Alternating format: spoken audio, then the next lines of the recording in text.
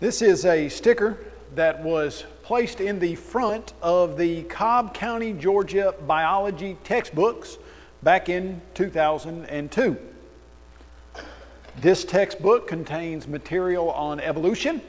Evolution is a theory, not a fact, regarding the origin of living things. This material should be approached with an open mind, studied carefully, and critically considered. Seems like a pretty good mode of operation. Look at things with an open mind, study them carefully, critically consider them. In fact, if you were to say, where would a person get an idea that that is the way things should be approached? You know, if you were to go to 1 Thessalonians chapter 5, verse 21, you would hear the Apostle Paul state, test all things, hold on to what is good. The idea that you should just blindly follow something that somebody tells you, bad idea.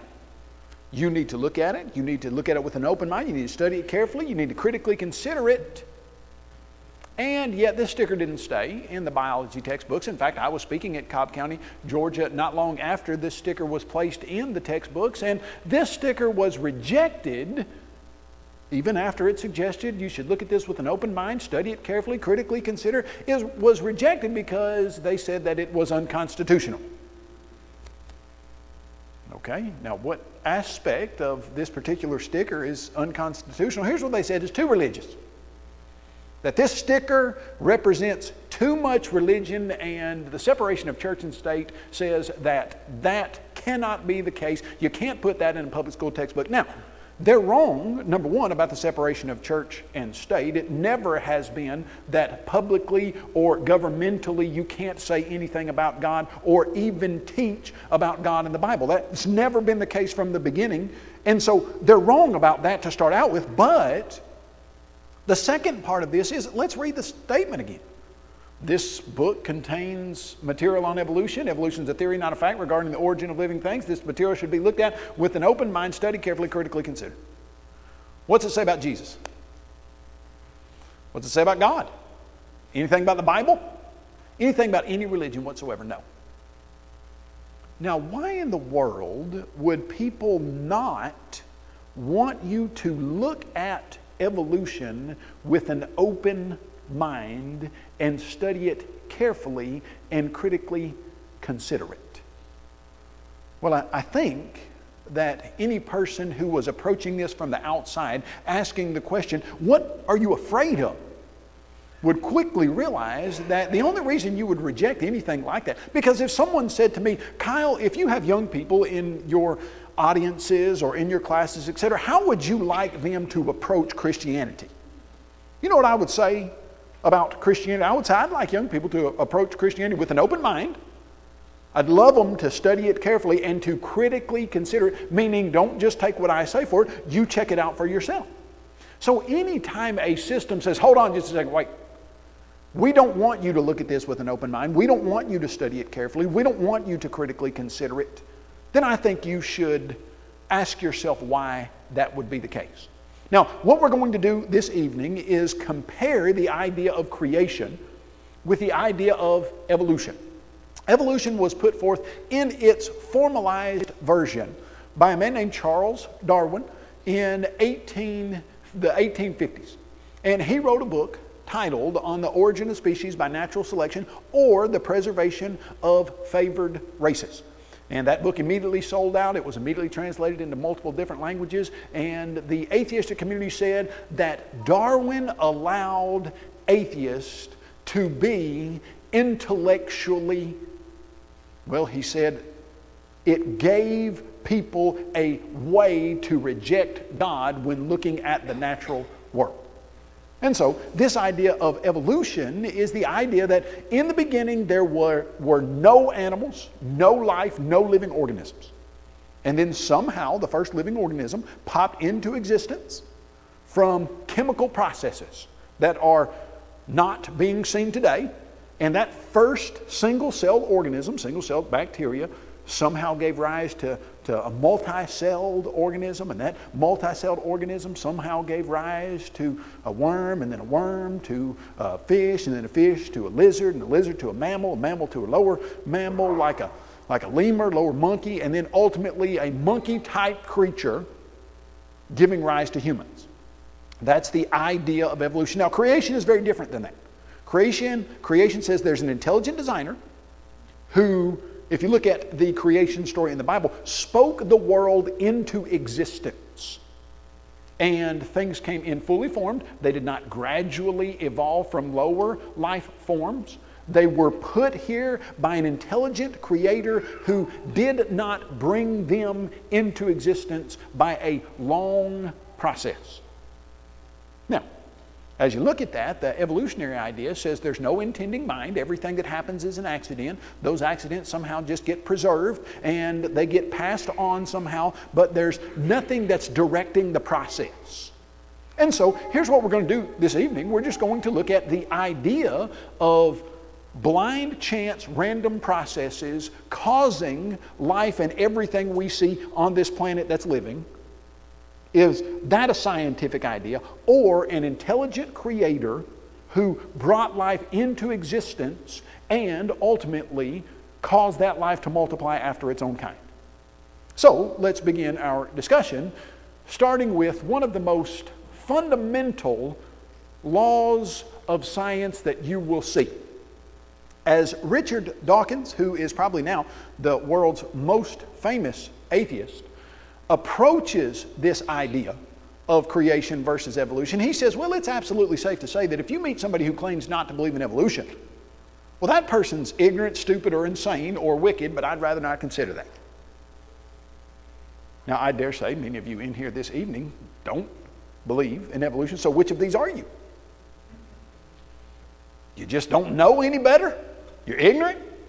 Maybe you're stupid. You don't have the ability to comprehend it. Maybe you're off your rocker. Or maybe you're just intentionally wicked and trying to mess things up. You know what's interesting to me? That if he were to apply that to people like Sir Isaac Newton, if he were to apply that to Wernher von Braun, if he were to apply that to any number of scientists who have done amazing things in the past and at the present, Raymond Domitian, who is the inventor of the MRI machine, a very staunch creationist, I would wonder what he would say about those people. Now, what do you think's happening when someone says, hey, if you don't believe what I believe, you're stupid? What is that? Well, it's intellectual bullying, really. And that's exactly what we should expect. If you look at that sticker and it says, hey, look at this with an open mind, consider it critically, and study it carefully, and they say, no, you can't do that. In fact, you just need to take what we tell you and not ask any questions. And if you ask any questions, it's because you're insane, stupid, wicked, or you just don't know any better. Well, let's start with this simple law of biogenesis. Now, you guys know what the law of biogenesis is. We've been knowing this probably from the time you were just a little kid. Here's what the law of biogenesis says. It's real simple. It says all life in the material universe comes from previously existing life of its own kind.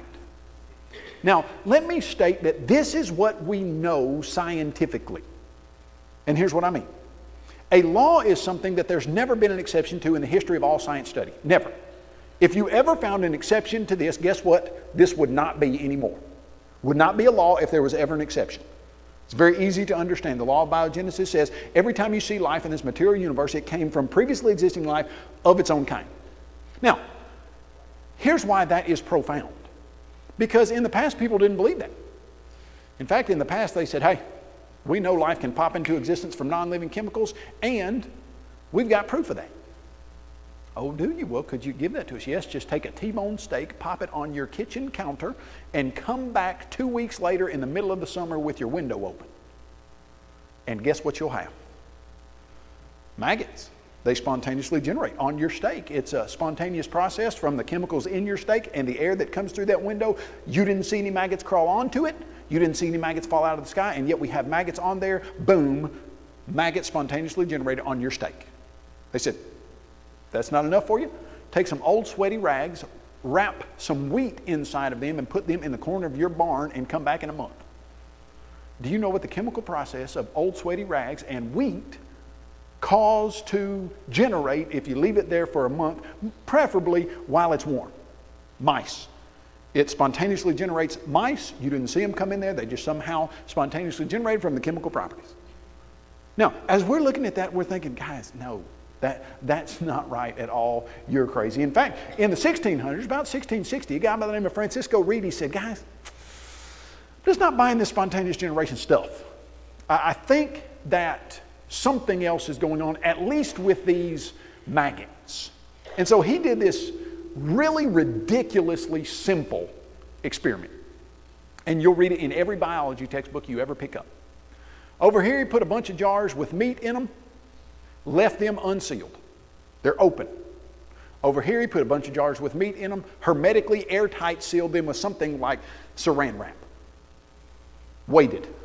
Flies landed on the meat that was unsealed, maggots formed, flies tried to get in the meat that was sealed, nothing happened, no maggots. He said, you know what, guys? I believe I've just made it an unbelievable breakthrough. I think flies are producing maggots. And they said, no, that's crazy. Maggots spontaneously generate. Your problem is you didn't let air get in the meat. And you got to have the chemical properties of the air, and that is what causes the maggots to form. He said, okay, let's see what we can do. All right, so meat over here in jars unsealed, meat over here in jars that were sealed. In the middle, he put meat in jars that had a netting substance like gauze, medical gauze, where air could come in but the flies couldn't.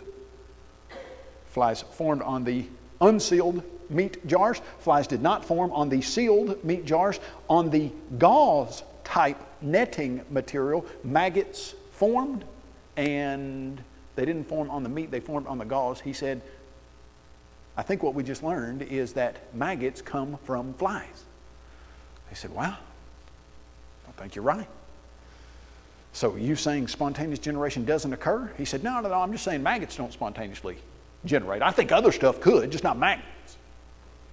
Now, that's what they thought until right at about 1868. By 1868, we had microscopic abilities that we could look at stuff and see little tiny, tiny things that you couldn't see with the unaided eye. We had invented the microscope. And so a guy by the name of Louis Pasteur took that microscope and he zoomed in on meat broth. And you let meat broth sit out for a little while. Take a chicken noodle soup bowl and put it on your kitchen counter and come back in a week. Who wants to eat it if it's not refrigerated? Well, why don't you eat a bowl of chicken noodle soup that's been sitting out on your counter after a week? Well, you zoom in a microscope on it and you'll quickly see why you don't want to eat that, because there will be billions of bacteria and things swimming around in your soup that you don't want to ingest. So he zoomed in on meat broth and he said, all right, guys, these things have to spontaneously generate. That's what they said to Pasteur. Pasteur said, no, that's not true. And so Pasteur took meat broth, put it in a flask. He did this a bunch of times, several, and put a special S-shaped curve on the flask so that the air could go into the meat broth, but the gravity would stop any microscopic organisms. So in 1868, Louis Pasteur, once and for all, deals the death blow to spontaneous generation. He says, guys, here's what we have learned. Life in the material universe only comes from previously existing life of its own kind. What they saw when he boiled the meat broth, no microscopic organisms formed because they don't spontaneously generate between air and stuff.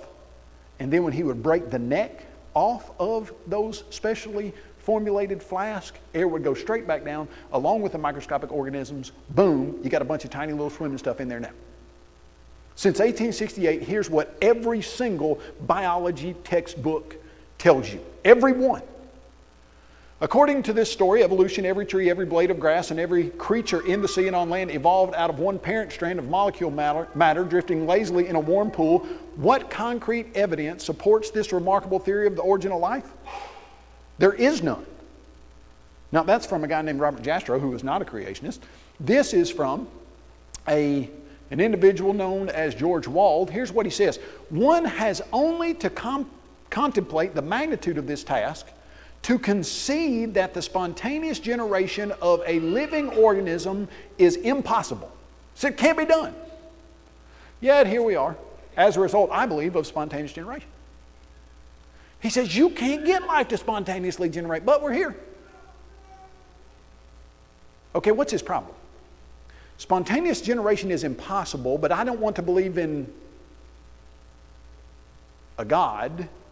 And so if I don't want to believe in God, I have to take spontaneous generation as having occurred sometime in the past. And I know it's impossible, but I'm here, and I don't want to say God did it, so I have to say I just believe in the impossible.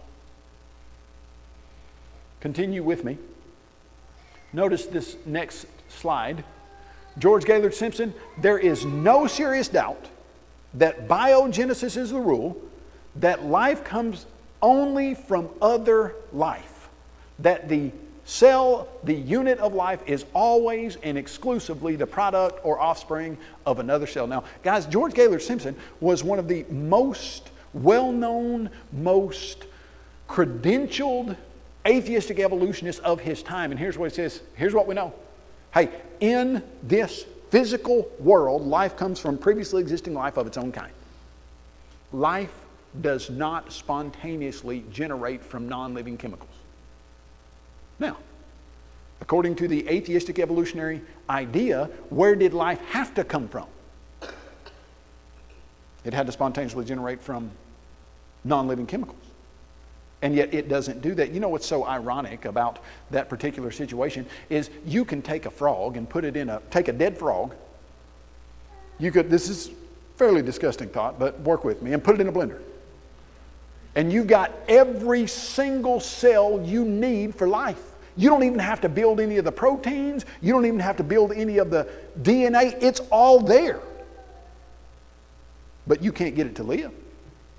And yet somehow we're told, according to this atheistic evolutionary idea, that you didn't have any of the proteins, you didn't have any of the cells that you needed, you didn't have any of the DNA, and it spontaneously generated from non-living chemicals. And yet in every single biological experiment ever done, listen to me, in every single biological experiment ever done in the history of the world, life in the material universe comes from previously existing life of its own kind. The first problem with that atheistic evolutionary idea is you can't even get it off the ground. You can't even get life to pop into existence. Now here's your next problem. The second half of the law of biogenesis, that life comes from previously existing life of its own kind. Now see, here's what we're told. The first single-celled amoeba evolved from non-living chemicals, and then ultimately it changed into multicelled bacteria, and that bacteria to worms, etc. Here's what you and I both know. If you've ever been around any type of animal or creature, you know that, well, let me explain this to you. Years ago, when we were coming from East Tennessee, we had a dog that, well, we had lived in East Tennessee for about 5 years. The dog wandered up to our house, as I recall, one day, and we named the dog Max, thinking that Max was a male. Max was not a male. Max soon was going to have puppies, and we realized, okay, we're going to have to lengthen her name to Maxine and then call her Max for short, and so we did. But we were bringing her from East Tennessee to Middle Tennessee with us, and it was time for her to have baby. And it was very, very close to time, and so I remember, now this is in my mind as a very small kid, so work with me. I remember we stopped at a hotel and we brought Max into the hotel room and put her in the bathtub. And that night, Max did have babies. And I got up the next morning and I looked in that bathtub, and there were 8 of the cutest baby hippopotamuses. There were pygmies that you have ever seen in your life. Max gave birth to baby hippopotamuses. We sold them. That's what allowed me to go to Freed-Hardeman University, and it is exciting to see a dog give birth to. Okay, here's what you know. No, Max did not give birth to 8 baby hippopotamuses. Oh, you're right. Okay. All right. That doesn't happen, does it? Here's what really happened. Got up the next morning. Max gave birth to 8 of the most beautiful half dog, half birds you have ever seen. We called them bogs. They were the cutest thing. Half of them had feathers, half of them had fur. But you don't buy that either. Okay, here's what you know for a fact. You know it for a fact. When my dog had babies, what did my dog give birth to? Puppies. Every time. When your cat has babies, what does your cat have? Kittens. Your horse has babies. What does your horse have? The horse kind. When your cow has babies, what does the cow give birth to the cow kind, every time. Now, are there some DNA options that occur when your dog has puppies? Can you have a black dog that gives birth to a yellow baby? Can you have a big dog that gives birth to a little dog?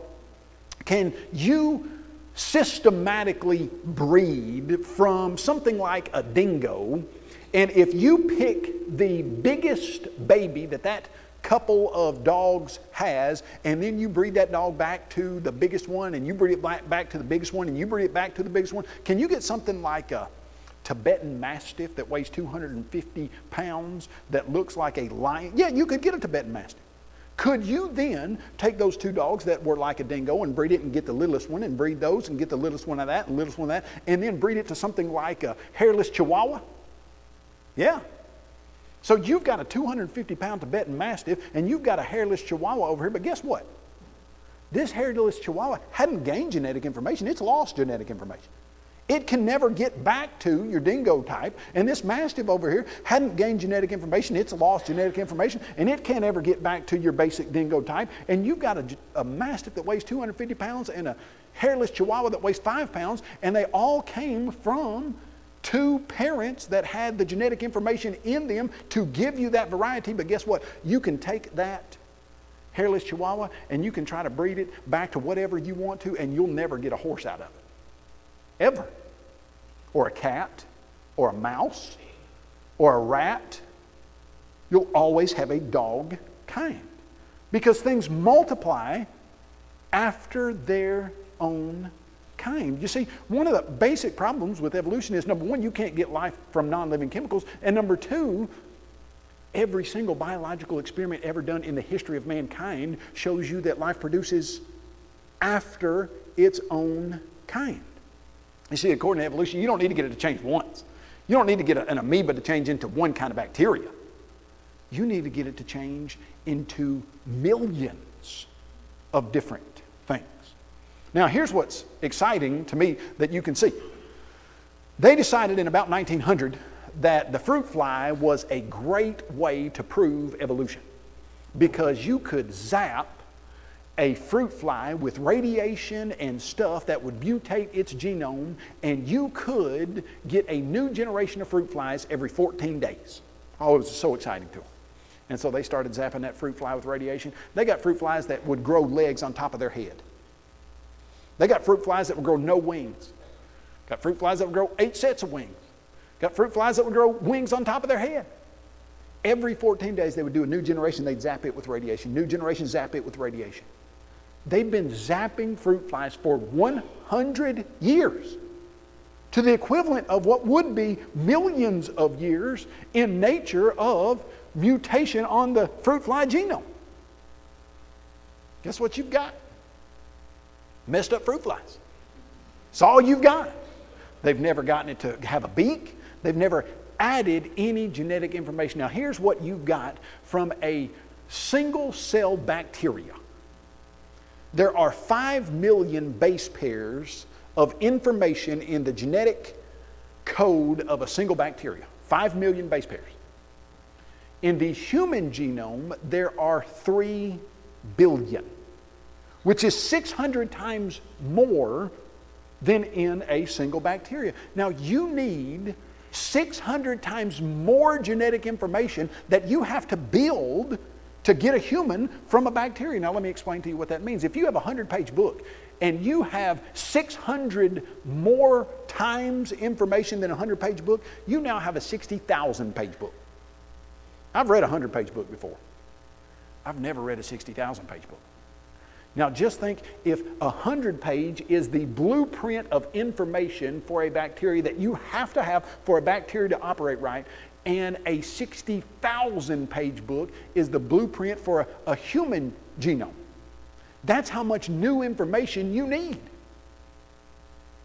And we've never ever seen anything that adds the first statement of new genetic information anywhere. And so that's why things multiply after their own kind. And where would you get that idea?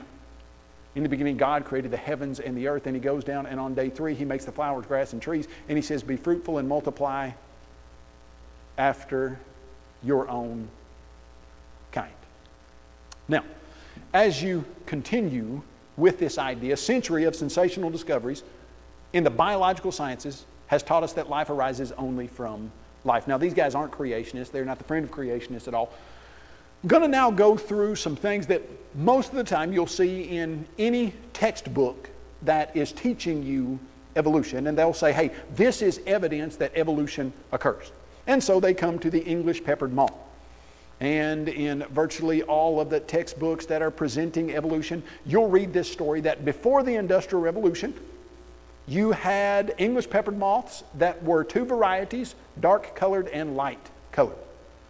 And if you were a bird and you were flapping by a tree trunk and you looked up and saw these two English peppered moths, which one would you eat? If you liked moths, you would probably eat the dark color one. Why? Well, because you could see it. And then we're told after the Industrial Revolution, after 95% of the moth population was light colored and 5% was dark colored, well, the lichens died on the trees. And because the lichens died on the trees, then the birds could more readily see the light colored moths, and so the variation changed ratios so that now the dark colored was 95% of the makeup of the moth population and light colored was only 5%. And then they said right here that this is evolution in action. Okay, this is evolution in action. That's what we're told, because the population of English peppered moths, the ratio changed from 95% light to 95% dark. Now let's see how this works.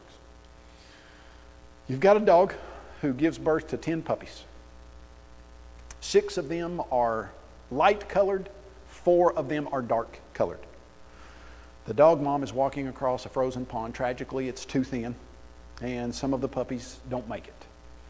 In fact, 5 of the light colored puppies do not make it. Now the ratio of dark to light puppies is 4 dark to 1 light. What do you now have? Evolution in action. Well, we had the whole puppy population change from 6 to 4 to now it's 4 to 1. Is that evolution in action? No, what do you need? You need new genetic information. Now let's think about this simply. What did you have the DNA to make before the Industrial Revolution? 2 varieties of English peppered moth. What were they? Light and dark. What did you have the genetic information to make after the Industrial Revolution? 2 varieties of moth, light and dark. Okay, so you didn't add any new genetic information. You didn't turn them into anything else. They're still English peppered moths. They're still even the light and dark color. Yeah, you didn't change anything. Now, this looks good on paper, but also let's look at that. You ever tried to take a picture of a 4-year-old, a 3-year-old, and a 1-year-old for Easter after buying them a duck to have in the picture? I'm not going to say that it's easy to do. You couldn't just buy 1 duck. You had to buy 2 at Tractor Supply. They wouldn't sell you just 1 because they thought you might just use it for a picture. And so you had to buy 2 ducks at Tractor Supply, and you get your kids all lined up there on the porch, and you give them a couple ducks. When the ducks are going crazy, they're all over the place. Kids are looking at the ducks. You know how hard it is to take pictures of 3 kids and 2 ducks? You ever tried to take a picture of English peppered moth? I mean, I personally haven't, but isn't it amazing that they lined up perfectly for these pictures? Isn't that cool? I mean, you got them to line up on lichen-covered tree trunks, and then you got them to line up on non-lichen-covered tree trunks, and then how convenient. Wasn't that so nice of these pepper moths that they landed right beside each other? Oh, guess what? English pepper moths don't land on tree trunks. They land on the underside of leaves, and this has very little, if anything, to do with whether or not a bird can see them. It was just made up. But notice, when called on the carpet about this English peppered moth idea, this is a guy, Bob Ritter, Canadian textbook writer. He knew they were fake. Well, you got to look at the audience. I mean, how convoluted do you want to make it for a first-time learner? He said, yeah, we know it's wrong, but we don't want to confuse these poor kids. Oh, okay. The advantage of this example of natural selection is it's extremely visual. You can see it real well. Okay. Oh. It's not true, but you can see it real well. Okay, so I have a theory that when white cows eat green grass, they grow purple spots. I bring a bunch of white cows, I put them out on the side here, and I say, guys, after this lesson, you're going to see that they have grown purple spots. And so you're paying attention to me, you're not paying much attention to the cows, and I take you out afterward, and sure enough, every one of my white cows has purple spots on it. You think, wow, this is interesting. Never seen it done. But one of you who knows some cow stuff, go up to the cow and you're petting and looking at it, and then, boy, your forehead itches and you scratch your forehead, and somebody looks at you and starts laughing, and you say, what are you laughing at? They say, well, you got something on your head. Sure enough, you look down, you got purple something all over your head. You go back to that cow that you touched, and it looks like someone has painted those purple spots on there, and you come to me and you say, Kyle, they didn't grow those purple spots. You painted them on there. I say, I know. But the advantage of it is it's extremely visual. You can see it real good. But what? But it's fake. But it's just so visual. Now, notice this. We want to get across the idea of selective adaptation. Later on, they can look at the work more critically. Did you enroll when you went to college in the class that was stuff we've told you proves evolution, but it doesn't, 101? What class is that? Where do they say, you know what, you learned this in high school in 98% of the textbooks that were teaching biology, and it's wrong, and it didn't prove evolution, and now we're going to straighten that up for you? Guess what? There's no class like that. When is, oh, and by the way, why aren't they looking at this more critically? Why aren't they asking the question, how did the pepper moss get on the tree trunks in the first place? Why aren't they asking the question, there's no new genetic information? Why aren't the kids asking the question? Well, because you can't look at this stuff with an open mind and study it carefully and critically consider. What do you got to do? They don't want you to think about this stuff. Continue with me. This guy by the name of Ernst Haeckel, he read on the origin of species in 1860, the year after it was put into English in 1859, 1860, translated into German. He read it, he said, wow, this is amazing. This is the groundbreaking, seminal idea of biology. I'm going to prove it. And he comes up with this law of embryology. Here's what he says. He says, ontogeny recapitulates phylogeny. Means a lot to you guys, doesn't it? Didn't mean anything to me either, first time I read it. So what in the world is the law of embryology? The ontogeny of an organism, its growth from that first cell to when it is born, recapitulates, recaps, goes through its phylogeny, its evolutionary history. He said, look, you can zoom in on a human embryo, and if you catch it at the right time, you'll catch it in a worm stage. And then if you zoom in later and you catch it at the right time, you'll catch it in a lizard stage, and you'll catch it in this. He said, it's going through its evolutionary history. And he said, hey, guess what? Here's how you can know that. Look, we all had gill slits to start out with. Now, this is a turtle and a chicken and a pig and a dog and a human, but we all started out with gill slits, and we started out with gill slits because we came from fish. And he called this the law of embryology. Now, a law is something you never find an exception to. Now, people who study the embryo say, hold on just a second, Haeckel, I have looked at these embryos for a long time, and they just don't look like that to me when I look at them. They look different than that. He said, oh, yeah, I did draw some from memory. Appreciate that. And he said, I did draw some where I would draw the exact same embryo and label it 3 different things. I'd draw a chicken embryo, and I'd label a dog, a pig, and a chicken. And they said, so you just kind of made this stuff up? He said, yeah, but hey, it proves the point so well that we don't need to worry about how I got it, basically. Well, here's what we know for a fact. Natural history. In 2000, a man by the name of Stephen Jay Gould, who was, when he was alive, one of the most outspoken proponents of evolution, here's what he said. He said, Haeckel remains most famous today as the chief architect and propagandist for a famous argument that science disproved long ago. Now, you might be wondering, okay, why are we even dealing with this? If science disproved it long ago, why would we bring it up on a Wednesday night in 2021? I mean, what's the deal here? Okay, well, here's what he says. We should therefore not be surprised that Haeckel's drawings entered 19th century textbooks. He said, you know what's in the 19th century? They messed up a lot of stuff back then. But we do, I think, have the right to be both astonished and ashamed by a century of mindless recycling that has led to the persistence of these drawings in a large number, if not the majority, of modern textbooks. Hold on just a second. You think you should be surprised at 100 years of mindless recycling? Why? You told the kids they can't look at this stuff with an open mind. You told them they can't study it carefully or critically consider. So what are you asking them to do? Oh, you're asking them to mindlessly recycle this stuff. And then you get mad when they do it because the public school textbook publishers have done it for the last 100 years. You see the problem there is that this stuff, well, let me show you. All right, so this is back in 2010. I was up in Swartz Creek, Michigan. We had just gone over these two things.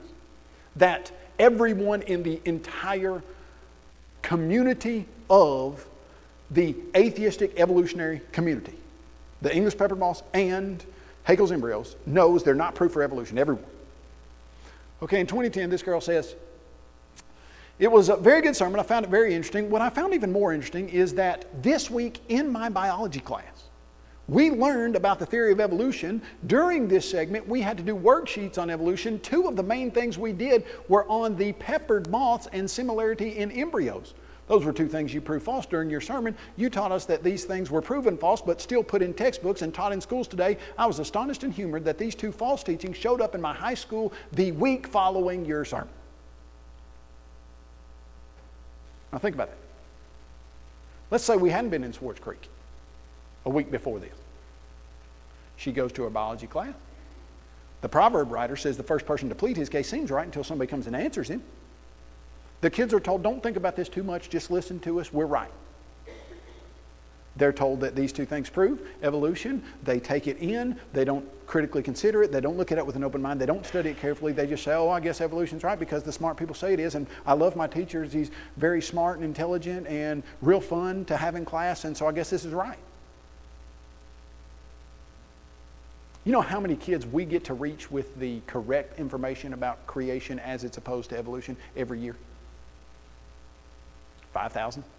Maybe with all the people we got to speak. 10,000? Maybe. You know how many go to school every single day and never get to critically consider the stuff they're being told? Millions. And so, as you look at this, here you go. Sometimes I ask for a show of hands. Any of you guys recognize that? Horse evolution, right there it is. There it is for you in pictorial form. It's like somebody took a picture of it for you, isn't it?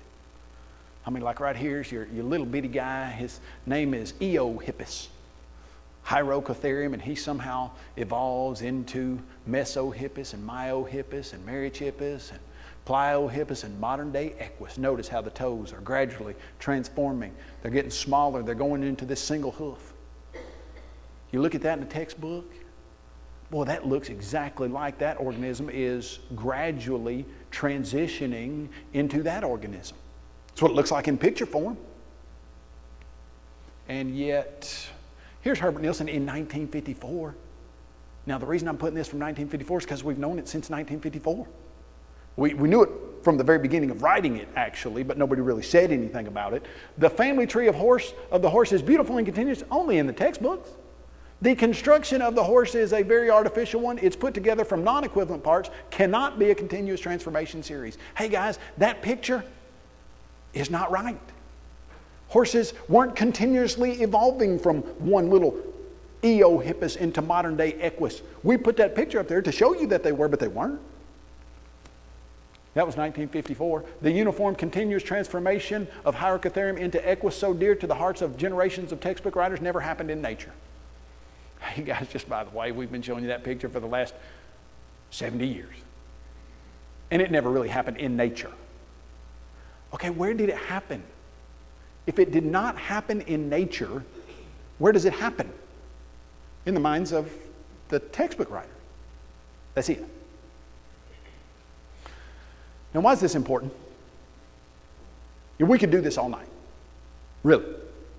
But what does it matter? I mean, Kyle, evolution, it's not that big of a deal. Just cool out. It's not that different from creation. Oh, it's very different.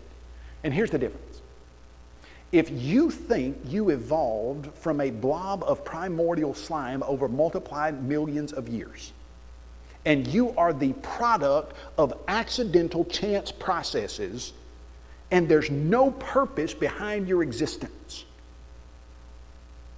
how does that make you feel? You know, probably a better question would be, how does that make you behave?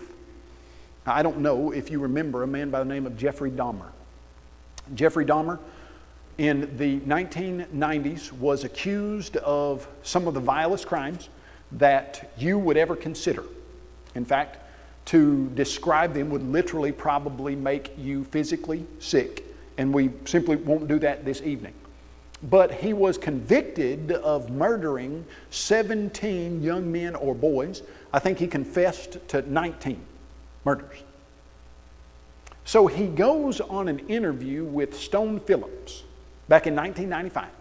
Don't know if any of you remember Stone Phillips. He was one of the guys that was on the cutting edge of interviewing some of the top stories in the world at the time. And Jeffrey Dahmer is sitting by his dad, Lionel Dahmer, who was a member of the Lord's church and had Jeffrey in and out of the Lord's church, but he had been going through a hard time, and during Jeffrey's formative years, they were not attending church regularly at all. And so Stone Phillips looks at Jeffrey Dahmer and says to him, "Why did you think you could do this to people?" It's a great question. He then says, "I always believed the lie of evolution. And I thought that I was just a blob of living stuff, and what one blob of stuff does to another blob of stuff doesn't matter." You know, if you teach kids they arose from animals, then what will they act like? Animals. Stone Phillips then looks at him and says, "When did you change your mind?" He looks over at his dad and he says, "Dad, when you sent me that creation science material, I realized I was wrong and that there is a God and that I had done things that were terrible." Now, what's exciting to me is when I went to Apologetics Press, I saw a manuscript from Lionel Dahmer, and several of the resources that were given to Jeffrey Dahmer were our Apologetics Press resources. Here's what's more exciting. If you teach a person that they are not the product of random chance processes over multiplied millions of years, but they are specially designed individually by a creator who loves them and put them here on purpose for a reason, and that they can literally change the course of eternity with their actions because they're made in the image and likeness of God, do you think that changes how a person thinks and lives? Well, you better believe it does. The follow-up story to Jeffrey Dahmer is that there was a lady who was sending courses into the prison where he was, and he was taking the Bible courses, World Bible School, as I remember correctly. And he took all those Bible courses and went through them and realized he wanted to become a Christian. And so he called for one of the preachers that had access to the prison system there. This preacher went in, started studying with him, said, "Do you understand who Jesus is?" He said, "Absolutely." "Do you understand what Jesus can do for you?" Jeffrey Dahmer said, "Yes." "Are you willing to repent of your sins and be buried in water baptism for the forgiveness of those sins in the name of the Father, Son, and the Holy Spirit?" Jeffrey Dahmer said, "Yes, that's what I want more than anything." And Jeffrey Dahmer was baptized into Christ after having come to a belief that there's a God who created him for a purpose, and he had done horrible, terrible things, and he needed forgiveness for those things. You know, when Paul wrote that Christ Jesus came into this world to save sinners, of whom I am chief. The thrilling thing about teaching creation is not that you're refuting stuff in textbooks that teach wrongly. That's got to be done. But it's that you are infusing people with their original purpose. And their original purpose is to reflect the image and likeness of their amazing and wonderful, intelligent designer who spoke the first two humans into existence at the beginning of creation and said, be fruitful and multiply after your own kind. And humans have been doing that since the beginning of creation. And so, the question to you this night is, have you been reflecting the glory of your Creator?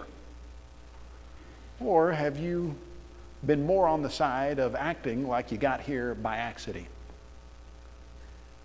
Is there anything you need to do tonight to get right with the designer and the creator of your body and the being who put your immortal soul in that body and put you here for a reason?